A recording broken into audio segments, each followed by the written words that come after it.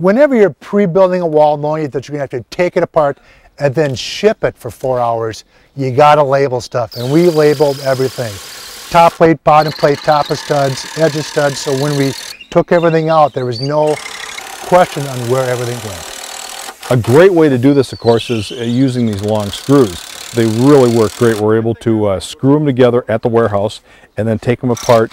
Use the same exact screws when we come up here, and I'll tell you, they work fantastic. We haven't stripped a one. We snapped one when we didn't do enough pre-drilling, but they've just been working great.